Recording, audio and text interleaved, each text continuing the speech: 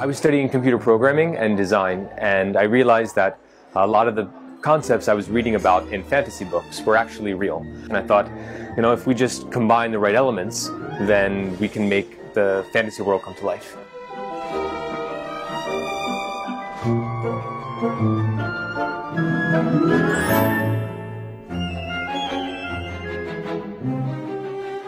The model of the business is one of a pop-up model, where it assumes a certain amount of financial risk, but it's not like we've taken out a lease for 20 years without knowing if the concept is good.